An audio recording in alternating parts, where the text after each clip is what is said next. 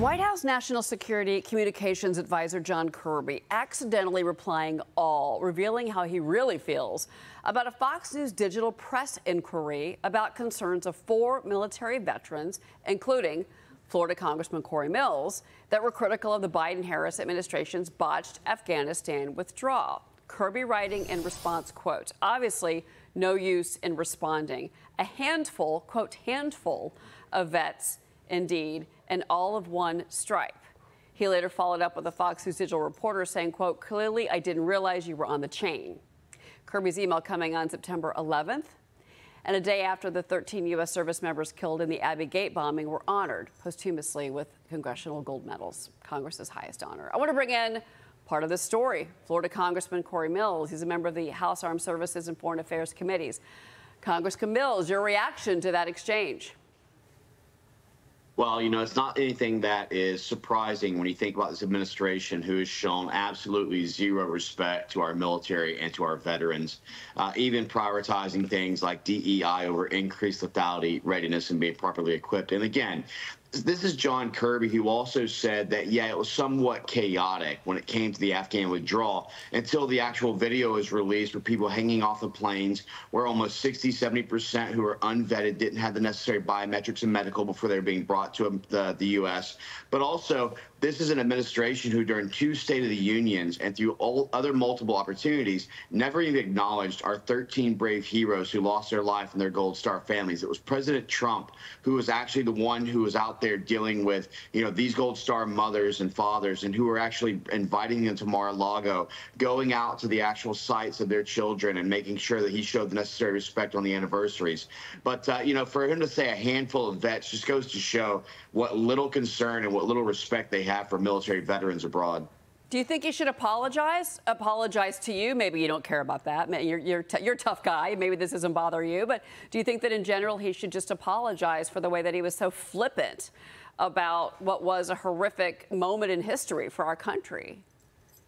Well, he should absolutely apologize to the Gold Star families and to the veterans who served abroad. Look, we have to keep in mind that right after this failed botched withdrawal by the Biden-Harris regime, that we immediately saw a spike in suicide rates of our military veterans. You know, we talk about our 22-a-day suicide rate, which is something that's very serious, but we have to keep in mind that right after this, our suicide rates increased because you had many military Afghan veterans, combat veterans, who were saying, why did I go over there for 20+ years? Why did I lose family, my brothers, my sisters, those who I'd served with? And what was the real purpose when millions of dollars are still going to the Taliban, as we found out in our Foreign Affairs Committee? So, yeah, I think that this whole administration owes the 13 Gold Star families an apology, but they owe veterans who served over there an apology and an explanation. All right.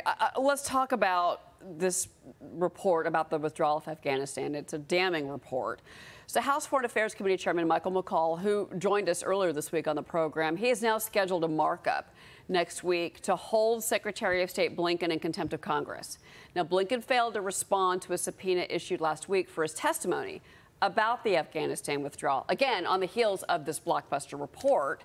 Now, the House Foreign Affairs Committee also released its report on its 3-year investigation on the withdrawal. That came out earlier this week. You're a member of House Foreign Affairs, Congressman, so I want to get your reaction to this.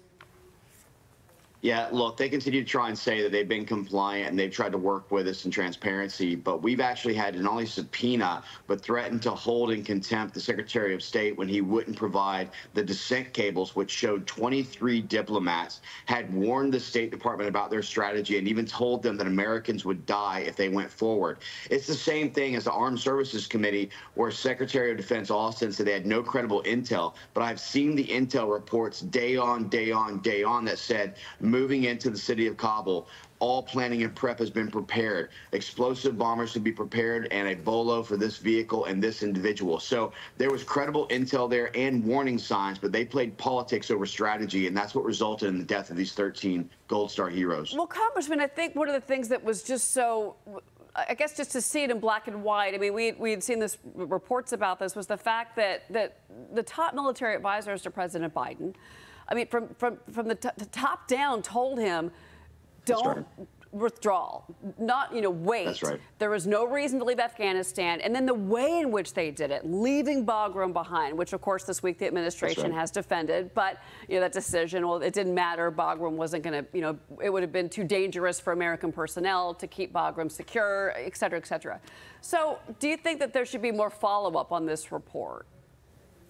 There needs to be follow-up. There also needs to be accountability. Not a single person has lost their command as a result of this. Not a single person in the State Department has been dismissed or terminated as a result of this. And we know for a fact that this is absolutely against doctrine to remove your military before you remove your civilians. That's why Americans were also abandoned and left behind. Look, I know this because I helped to do the first overland rescue of Americans out of Afghanistan after the fall of Afghanistan, which was a woman and her 3 children from Amarillo, Texas. So absolutely we need accountability, not just responsibility to say, I'm sorry, my fault, mea culpa. We need people to actually have accountability so they can get peace and they can get some type of a feeling of closure that their sons and their daughters didn't die in vain. I remember your actions that year in 2021 when this all happened, and the fact that you and many others in the military community took it upon yourselves to try and get the people that were loyal to us, not just Americans, but are the people that supported us in Afghanistan, the Afghans themselves, that would risk their lives